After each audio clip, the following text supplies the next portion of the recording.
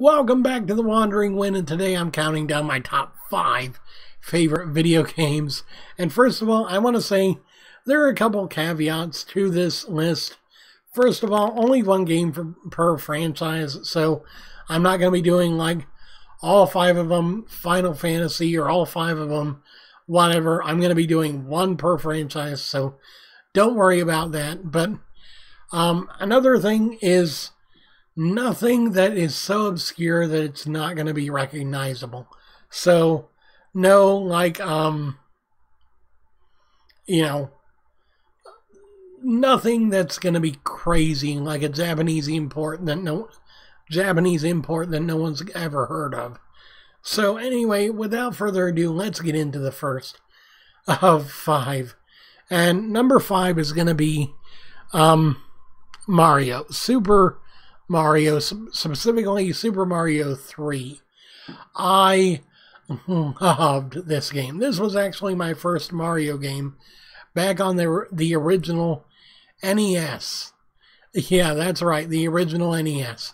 This was awesome. I tell you what, I have never ever seen a platform game until I came across Mario at like the age of 5, 6.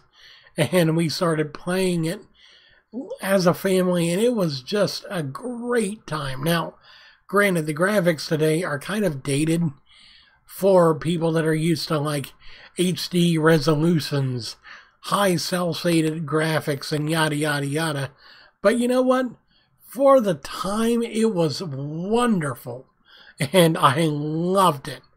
And number 4 is going to be Crash Bandicoot 3 Warped. Now, I know we had the Crash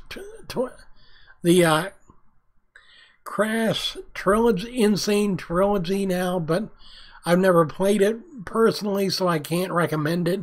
Besides, they did rework a lot of the original mechanics for the games in that re-release, so I can't really recommend it. But definitely, if you ever have a chance to get a hold of Crash Bandicoot 3, that I think was the best of all the games in the series, and definitely my all-time favorite. And number 3 is going to be, of course, Pokemon Moon. Well, Sun and Moon, to be honest. I'll include both versions here just because it's the 7th generation. But Sun and Moon have definitely been my favorite Pokemon series games of all time. Just because the graphics are amazing, the gameplay is fantastic, and the learning curve is surprisingly easy compared to most of the Pokemon releases. It's really more of a hand-holding experience, which does take away from the series aesthetic, but at the same time, it does play more of a entry role for the series again for a lot of newer players, which kind of helps. And at the number 2 spot, I'm going to give this one to a game that I don't know how many of you actually have played, but this is going to be Mega Man Battle Network 6. The Battle Network series kind of reminds you of a semi-active or live action or real-time strategy or real-time battle mechanic kind of game, but with RPG elements. So you play as Mega Man, you're using what they call battle chips to attack and defend against your enemies in a turn-based kind of setting. It's really awesome. The storyline of every single game is great, and the overarching plotline is just amazing if you really look into it. It's actually got a follow-up series called Mega Man Star Force that actually continues the trend and is really great. If you ever had the chance to pick up either one, you're definitely not going to be missing out on. You're definitely going to be entering into a really great thing.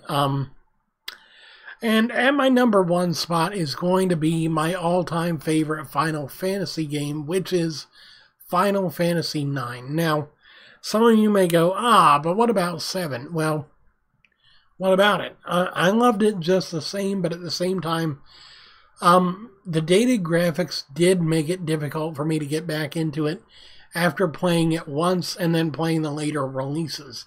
Even the Final Fantasy VIII has aged better than Final Fantasy VII, in my personal opinion. Now, when it comes to the 2D Final Fantasy games, they're great because 2D graphics don't really have a bad aging effect because most displays just make it a bit bigger, maybe a bit less sharp, but it's still quality. Whereas with Final Fantasy VII, when you get up to like HD resolutions and you stretch it out like some of these consoles do, like the PS3 can do, you end up having the sharp edges and the pixelated edges of the polygons come into the forefront, and it's really distracting for someone that isn't used to that, and I'm one of them. But Final Fantasy IX has really aged well. I mean, yes, it's still got the edges problems and the pixelation, but definitely not as bad as Final Fantasy VII did.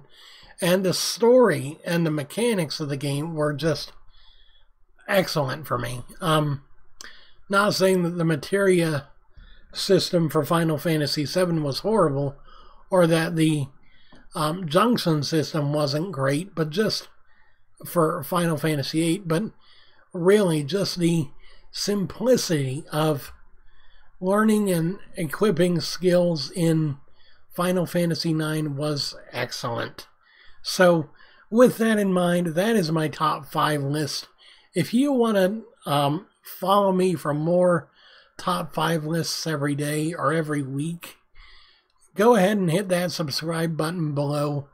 If you want to help me make more top 5 lists and other videos like this, please make sure to check out the link for my Patreon page. I am always happy to receive money to help me grow my channel even more every day. And I thank you guys so very much for all of your support in any way that you do. And I hope you guys have an awesome day. Thank you guys and have a great one.